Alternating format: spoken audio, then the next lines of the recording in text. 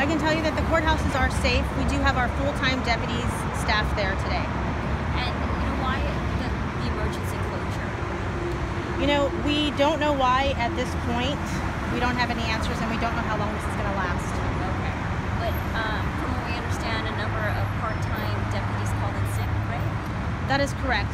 We have our part-time annuitants positions. They called in sick today. To give you an estimate of how often we use them, throughout the county courthouses, each day we probably use approximately 30 to 35 part-time annuitants positions. And they assist us in the court process, and they help us a lot. And they're very essential, even though they're part-time. And as you mentioned to us off camera, we're going to ask, do we know why a number of part-time per diem deputies called in at the same time? We don't know why. However, it's very possible that it is related to the delayed negotiations between the deputies and the county. However, we have not heard for certain. Was your office given any notification this action was going to happen today before they called in? It's been talked about in the past, but we never received a date or a time or even for certain that this was going to occur. Okay. Do they belong to a union or anything like that? No, they do not belong to a union, and today for them calling in and saying they're not able to come to work, they will not get compensated for today. They do not receive pay. They don't acquire sick or vacation time, so today's an unpaid day for them. What are the usual activities they help with? They help with everything. They man courtrooms, they transport inmates back and forth, they provide security in the courthouse. And the courthouse is still safe. We do have our full-time deputies there. So the only people who are allowed inside, who are they? Yes, we are. Hold on a second. Yeah, that's okay. Okay.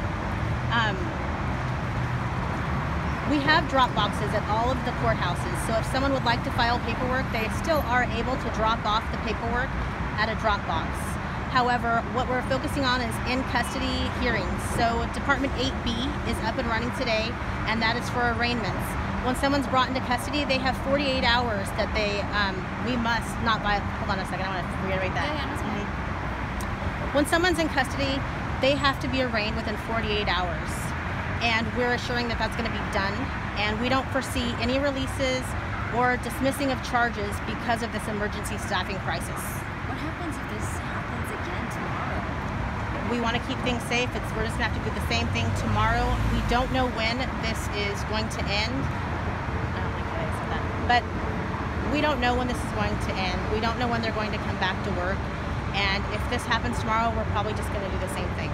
And Andrea, for people who have other issues like tickets, family court, things like that, do they have to reschedule? So yes, there are clerks and there's court staff there in the building, judges and attorneys and other court staff there in the building. They are working as if it's a normal day. Like I said, you can drop off paperwork at a drop box. Also restraining orders, you also can still turn your paperwork in for a restraining order. And they are conducting business inside, and it is safe. Andrea, are these deputies that called in sick today, are they any part of any organization, or you said they're not unionized? Are they members of an association of any kind? So also, Joe, I want to let you know that these are not, they're per diem deputies, they're part-time, so we call them part-time annuitants, employees. They schedule their own work hours, and like I said, they don't accrue any vacation time either, or sick time, so today they will not be compensated. And I'm not sure, I did hear that they may be part of the SEIU, but I'm not for certain. Okay. How many cases do you think have been rescheduled for today?